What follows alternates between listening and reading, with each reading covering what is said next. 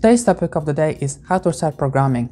I know there is a lot of resources out there, but I feel like they're giving you way too much of different examples, but not enough of explanation.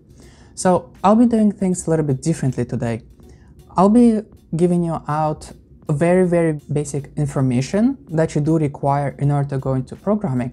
So I'll be talking about computer specs, I'll be talking about what language you should go with, I'll be talking about what are the online resources out there that will have a very similar curricular schedule that a lot of us went through, and how do you even code?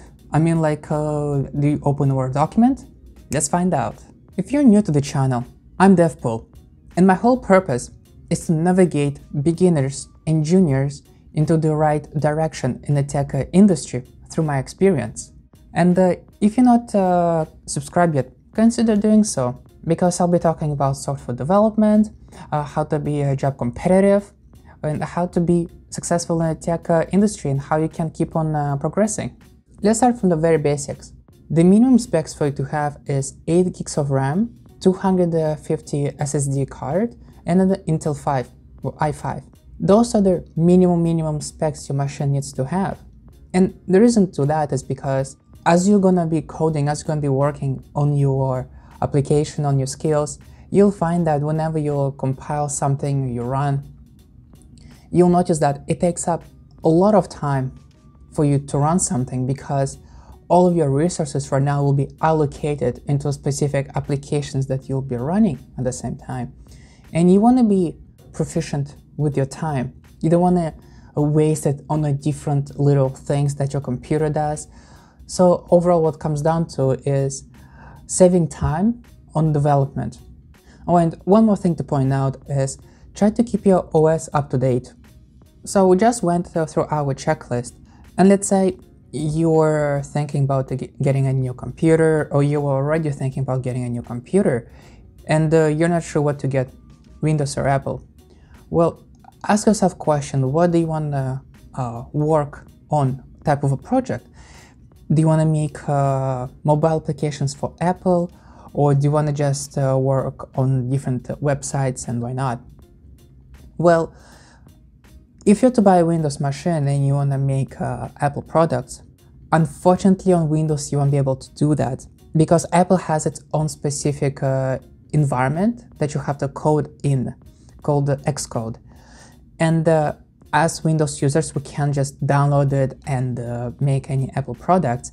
So you want to keep that in mind. If you want to make applications for Apple, you need an Apple machine. Okay, now we know what type of computer we want. Now let's talk about languages. As developers, when we went to school, the first language we had to start with either was C, Java, or Python.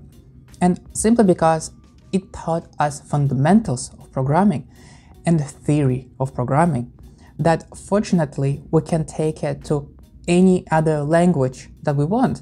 So even if we've been taught, let's say, C++ throughout our career, or throughout our education, but now let's say I just want to be learning a different language, well, it's not going to be a difficult thing for me. So that's why I would recommend for you guys to take a look at C. That is something I started off with, to be honest, and I did learn Java, I did learn Python, but C I find a little bit more easier to read, I guess. And whenever you'll be learning, I mean, you'll be learning basics of it. And what I mean by basics is we all learned how to walk, but now it's time to learn how to code. Once we have chosen our language, now we gotta choose an online tool that will help us to guide throughout our C learning process, so we're not gonna get lost. And it teaches us fundamentals and tooling as well. The one I will recommend is Coursera. I have a link down in the description, so you guys can go ahead and check it out right now or at the end of this video. I like that website because it's been taught by professors that are currently in school. They do have a specific already guideline to follow, and they're right on topic. So first, we have talked about our specs, we have talked about the language, we have talked about what online tools we're going to be using to guide us to learn. But now, where we're going to be coding? we'll be using IDEs, Integrated Development Environment. And what it is, essentially, is just a tool, an app you download where you can write your code and it will give you a result. That's what essentially comes down to. If you have chosen C, I would recommend for you guys to use Visual Studio. It's an amazing tool. I mean, at first, once you download, you'll be like, what's this? What's that? And what I mean by that is, at the top side bar, you will see so many buttons, you have no idea what they mean. On the side, you'll see other things, you have no idea what that means. Now, and also the bottom, you'll have no idea what that means. Don't panic. It's all actually a lot simpler than it looks.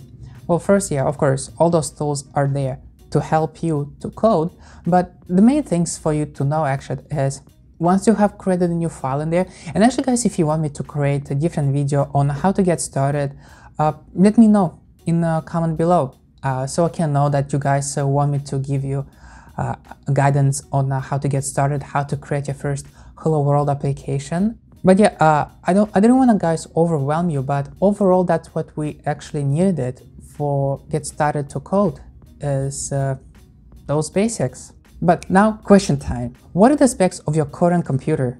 What did you choose as your first coding language? I would love to hear your comments, so don't forget to leave a comment down below. I'm DevPool. Thanks for checking out this video. Don't forget to subscribe, like this video, and I'll see you in the next video. Bye.